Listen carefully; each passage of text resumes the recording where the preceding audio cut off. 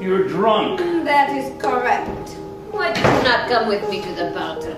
I'm on a deadline. Yes, that is what I tell everyone.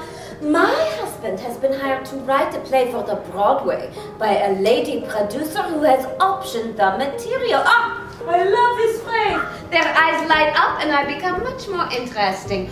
Have you tried this drink called a gin and tonic? It is quite It delicious. smells delicious. My breath. Your skin, how many did you have? A delightful number. Ooh, did the little princess wake up? Not a peep. She sleeps better out here. The boys do too. You'll sleep good tonight too, I bet. Because I am happy. Because you are happy. I have not seen you this happy since... Oh, since when? Since you have finally agreed to marry me. Anytime anything impossible comes true, happiness for Mr. Silver. Is that really so impossible?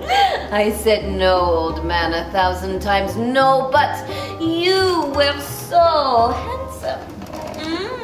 So raw. Ooh, can I say this word, raw? Depends on what you mean. Even when their bombs were falling? With you I was not afraid. Why is that? Ooh, and I wore my blue dress to dance with you. That blue dress, good God. That dress made me believe you loved me, even when you told me no. Maybe the dress loved you, or maybe you loved only the dress. No. The girl inside. The boy inside. The boy inside the old man. Hey, I was only 40. To a 19-year-old girl, this is a terrible age. So why did you succumb? Succumb? This word sounds naughty. Why do you say I pour you into bed right now? You want to get rid of me so you can continue working, but I will not stand for it. Sometimes I wish I had never given you her book. Don't say that.